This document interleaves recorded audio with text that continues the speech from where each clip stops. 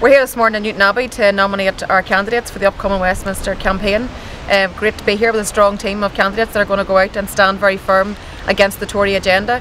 This is a self-serving election for the Tories who are only interested in their own selfish interests. They don't care about the people here in the north of Ireland who clearly voted to stay within the European Union. So this very much is going to be a campaign that is standing firm against the Tories, standing firm against Tory cuts, standing firm against the Brexit agenda and standing up for people's rights and equality and Irish unity.